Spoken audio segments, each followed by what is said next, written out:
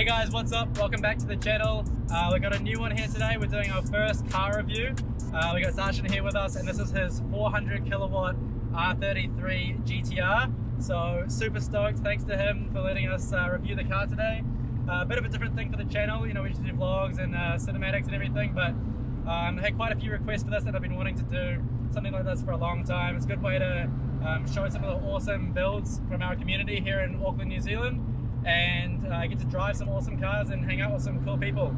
So yeah, I've only ever driven a sort of stock with a tune R35 GTR, which is obviously an automatic. So we've got the 5-speed manual gearbox in here today, and the car is making around 400 kilowatts at the wheels, which is awesome. It was imported from Japan into New Zealand quite a while ago, and it's only done 78,000 kilometers so far, which is really low for one of these cars, eh? So as the prices are starting to skyrocket on the GTRs, now that America is starting to get access to them, I believe that they've had access to R33s for a year or two, so prices are probably starting to skyrocket pretty well. So good that you picked this one up at the beginning of that ride. Darshan's done a fair amount of supporting mods and upgraded it to get up to 400 kilowatts, because stock they say that they're 270 something, but that was the whole Japan gentleman's agreement sort of thing from the 90s.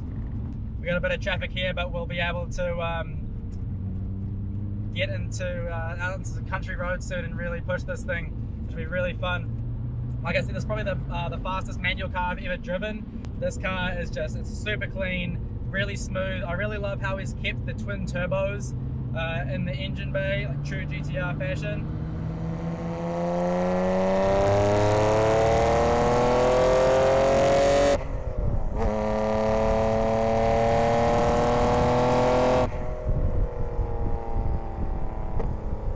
I'm just getting used to the car. We had it in low boost mode, we just flicked it into high. Really cool, it's just a little switch here, and that changes it from about 350 kilowatt up to the full 400. I used to not really like the R33s. I thought they looked a little bit boaty, a little bit sort of too curvy for the, you know, when you think of Skyline GTR, you sort of think of this super aggressive, you know, the R32 front end and the R34 rear is very rectangular, very straight and sort of boxy, aggressive look.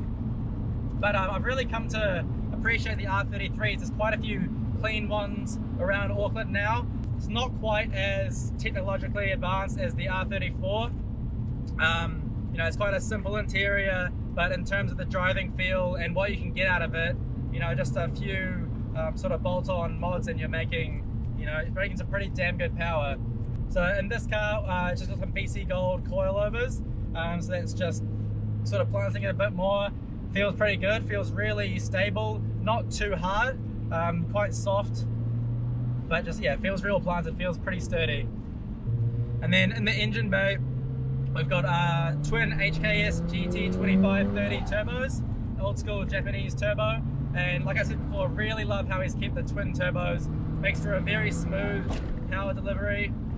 You know, a lot of, especially here in New Zealand, a lot of GTR owners tend to go single turbo setup, which can sound amazing and it's super fun. Like on my S13, I got a pretty big turbo, and it, you know, you hit 4,000 or 5,000 RPM and it just fucking hyper speed.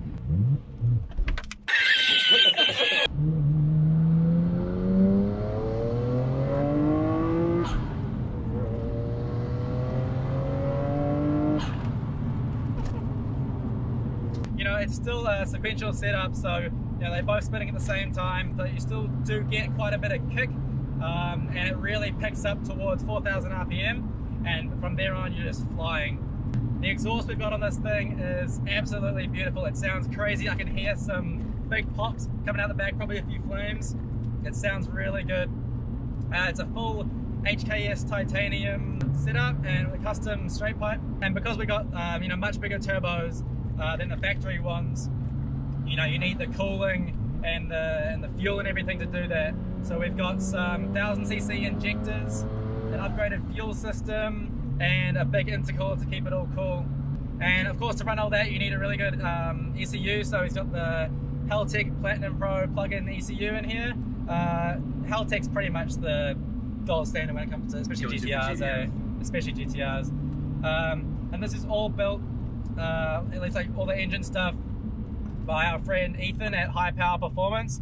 He's got an insane, it's like 1300 horsepower R34 sequential gearbox, which hopefully he's been promising me a ride in for a while.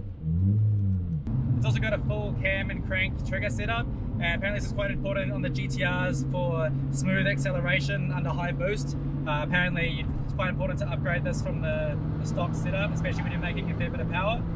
But yeah, we're just ripping this thing through the back roads now, and it is going.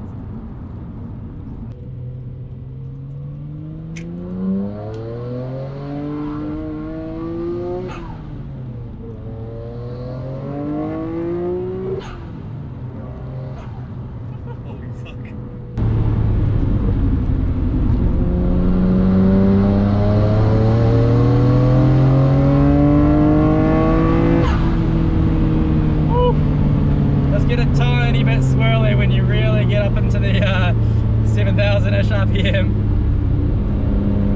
Then it gets a little bit light in the front.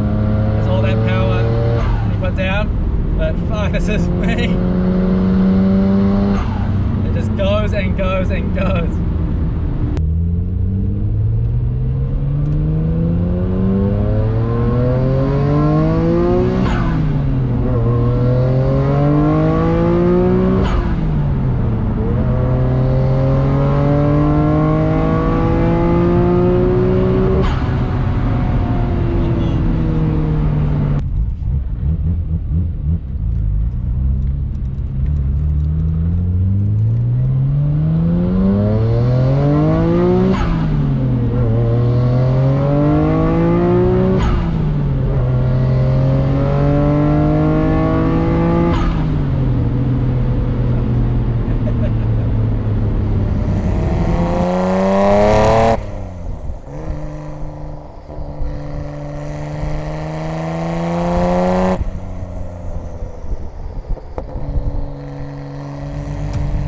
So that was really fun.